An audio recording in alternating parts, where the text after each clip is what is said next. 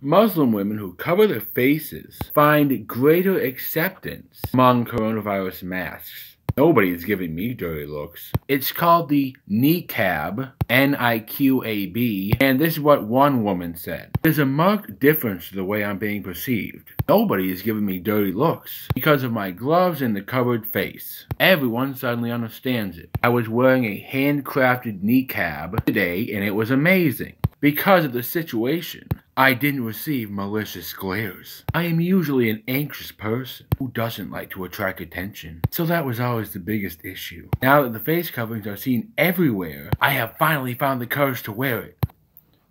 And then she said, as a Muslim woman being forced to wear the niqab, it's almost like all those years of oppression finally paid off.